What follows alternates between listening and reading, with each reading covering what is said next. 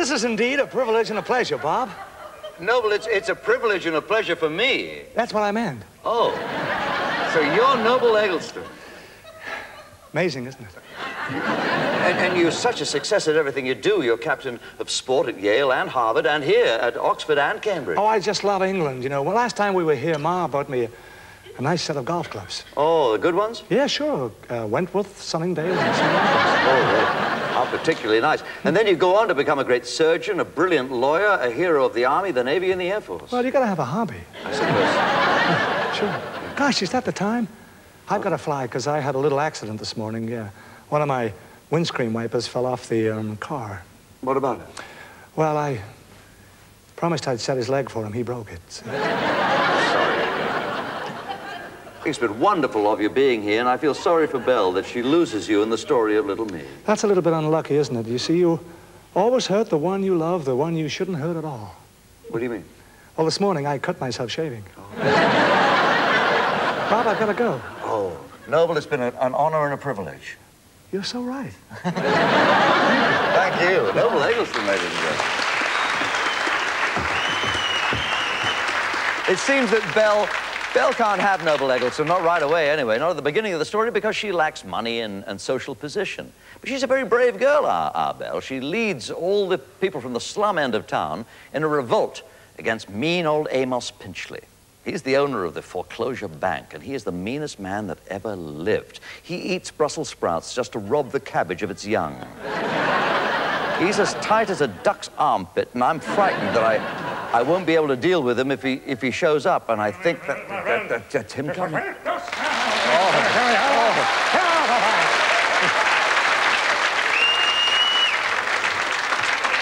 Hope you're not going to keep me long here, boy, because I'm very busy at the moment. I'm scraping the wallpaper off my walls. Scraping the wallpaper off your walls? Ah, you're redecorating. No, I'm moving. Well, why are you moving, Mr. Pinchley? I've got homing pigeons, and I want to confuse them. No wonder people are afraid of you. Afraid of me? They've always been afraid of me. You know, before I was born, squirrels never used to hide their nuts. Mr. Pinchley, isn't it true that in the plot of Little Me, Belle softens your heart and you become a reformed character? Shucks, you got me there, boy. I used to be the meanest man in town. Yes. I wouldn't spit down your throat if your back teeth were on fire. You know, once a thief put his hand in my pocket and a moth bit him. Oh. But all this changed when you met Belle. All this changed when I met Belle. I just said that. I wondered whether I'd heard that. That's true, you know, because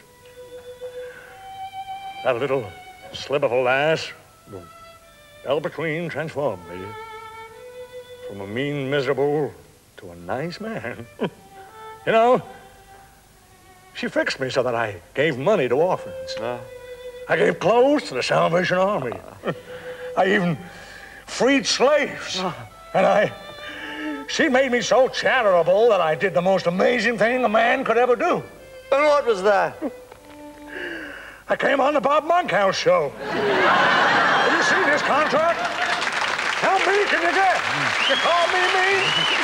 You don't go around this town, you mean son of a bitch. Don't talk to me. Now, Belle finds out that her real love, Noble Eggleston, has gone to Flanders, fighting in the war there. So she hurries to France. And there she happens to meet probably the most lovable character in Little Me.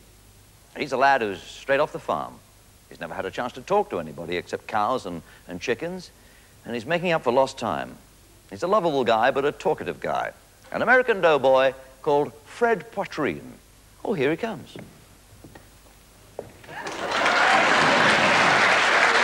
Fred, over here, Fred. Oh. Hi, Fred. Oh, hi. Hi. Hi there. Nice to see you, Fred. Sure. I'm Fred Petrine, U.S. Army, 647-298-376529. That's my serial number in case you can't remember my name. Yeah, sure. Yeah, would you like to sit down? Oh, sure. Is this the show? Yes, certainly. Be seated. Boy. Really nice to see you. Gee whiz. So you're here in France, are you enjoying it? Oh, sure. I'm having a great time with all the guys in the force there, the boys in the buddy, the barracks. Oh, Bud, he's my best friend. I talked to him in the barracks at the lights out. I talked to him about the farm, the cows and chickens and the eggs. I keep talking and talking all night long. Last night his gun went off right near my head, but it was an accident. Was it really? Well, it's nice to have a buddy. Sure. He promised he's going to show me what I can do with my bayonet. You seem like a very sweet-natured fella. Sure. Well, I come down from home on the farm there, you see, where nothing gets your goat. Nothing gets your goat on the farm. Unless it's another goat. Right now you're over in France fighting World War I. Oh, gee, and guess who comes across? I know. But she brings all the girls with her as well, Miss Belle Poitrine. Belle Poitrine. Right. But she becomes Belle Poitrine because she falls for you, Fred. Oh, gee, is that right? Yeah. And you get kissed for the first time in your life. Is that right? Yeah, that's right. Don't you remember how Oh, you sure. felt That's right. when she kissed you? I remember. What did you say? Oh, I spoke to her. You sang to her? Yeah. Oh, gee.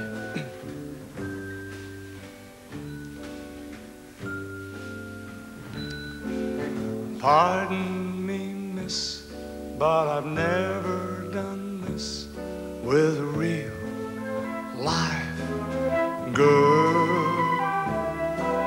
Straight off the farm with an actual arm full of real live girl. Pardon me if your affectionate squeeze fogs up my glasses and buckles my knees. I'm simply drowned in the sight and the sound and the scent and the feel of a real life girl.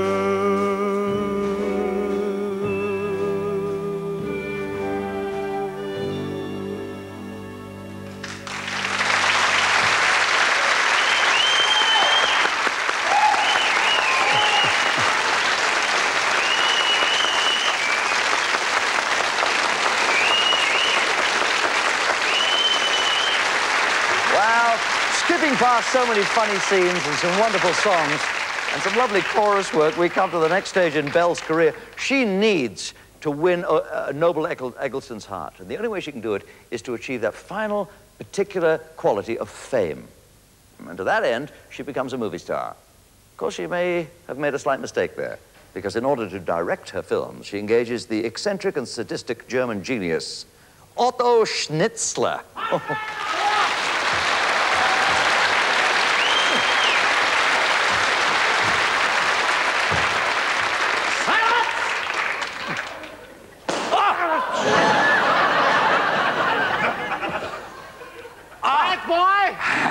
Herr Schnitzler. Yeah, get ready to hate my guts because I already hate yours.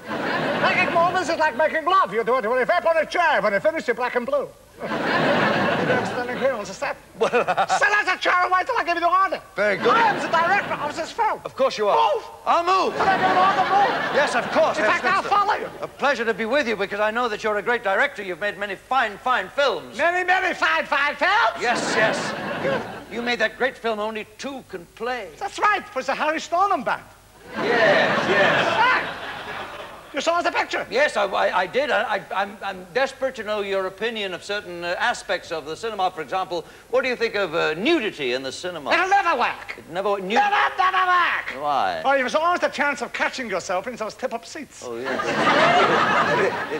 May I say, in every one of your films, you are masterly.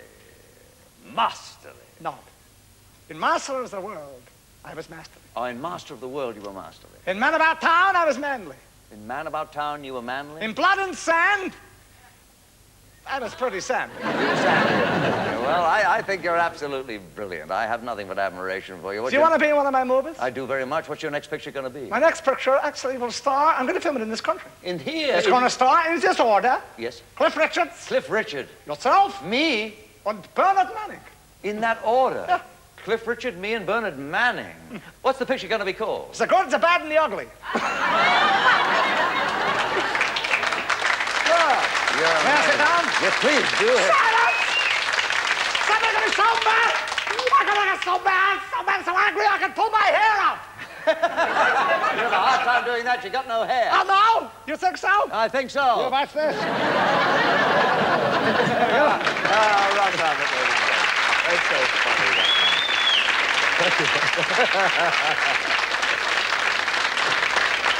I know what you're going to say. What? Have I taken it off? Russ, we've only seen a glimpse, a sample of the characters that you parade across the stage of the Prince of Wales Theatre, and they've been marvellous. And thank you very much for showing them to us. But the real Russ, can I come back to him? Who?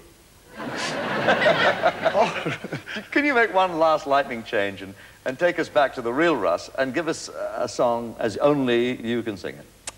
What a nice idea. My pleasure. Oh, we have everything. We got the band, we got the lights. All Sure. we need is... It's been a great thrill, Bob. This is a great show. It's got a great atmosphere. You know? It's like a party. Atmosphere is a good title. You're right. Smooth, huh?